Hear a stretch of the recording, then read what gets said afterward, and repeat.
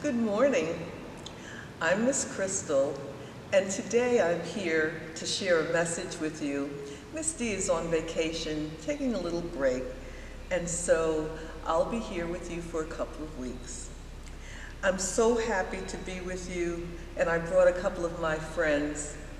Here is Betty, the Bible bearer, and here is Morgan, Morgan the Morehouse bear.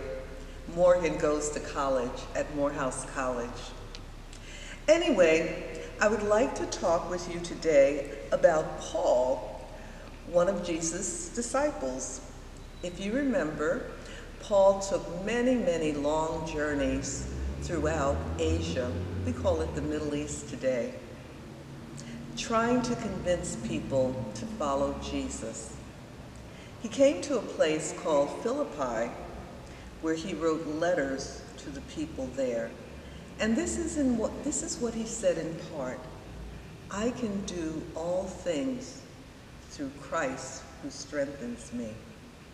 So when I was a little girl, sometimes I would get nervous when I had to take a test, or maybe I had to go on stage and perform a dance piece. Maybe you get a little nervous too, or scared. Perhaps you play on a softball team or a basketball team, and that team is just counting on you to make that basket or hit that home run. Well, Morgan and Betty want to tell you that when you get nervous, you can just remember this. No matter what your struggles are, and no matter what you're going through, God is there with you. Paul was going through some hard times too. In fact, he was in prison because of his belief in God.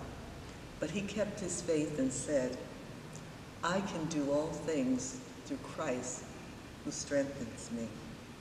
So please remember that God is here with you to help you and encourage you and to strengthen you. So bye for now. See you next week.